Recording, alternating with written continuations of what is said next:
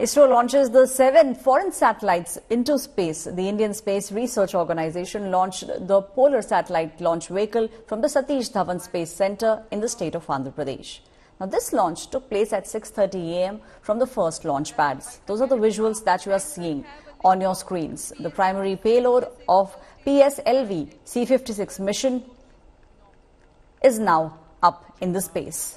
And those are the visuals that you are seeing. The launch took place at 6:30 in the morning. One more feather in the cap of ISRO, that is the Indian Space Research Organisation.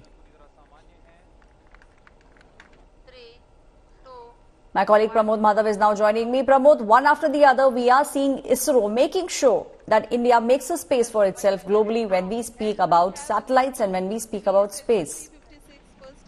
It absolutely is, and for ISRO, PSLV launch has become a kind of routine, and this is like the 58th mission for the PSLV alone. So that's the reason it's called as the workhorse of ISRO. And this time, the main satellite is called as DS-SAR, which is a Singapore-based satellite, and it carries a synthetic aperture radar, which actually will be used to provide data about the weather and night coverage, and it's capable of 1 meter resolution. That's the best part about this satellite. And along with it, 6 different satellites, which are like technology demonstration satellites and nano satellites, have also been launched. And the actual payload is to be launched at 535 kilometers above Earth with an inclination of 5 degrees, and the entire mission is for about 20 minutes.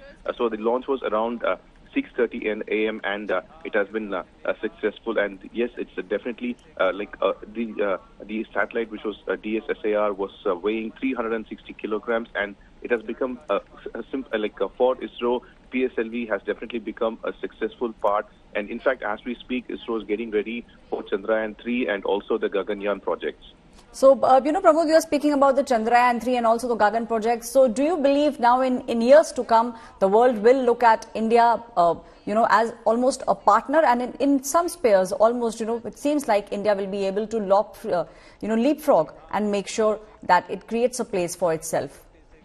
Well, to be honest, within the scientific community and the people who follow space research, ISRO has already made its mark, because no matter how many times various nations have gone to the moon and they have done research on the moon, it was Chandrayaan-1 which actually gave conclusive data about the presence of water in the moon, and that in the moon can be used as a pit stop for any other research to any other planets. In fact, now research is also going on in various high-tech nations about how to utilize this water for a base on moon and such, and that's the reason the whole world is looking at the Chandrayaan-3 project itself, because as Chandrayaan-3, the main module reaches moon, more information and more clarity will be provided by ISRO definitely, and that's the reason it has become a very important aspect. And regarding Chandrayaan, Gaganyaan, ISRO is also planning to send astronauts to the space, even though Russia, China, US have done it. But when India is planning to do it, the whole world is looking at it, because the main part is about using technology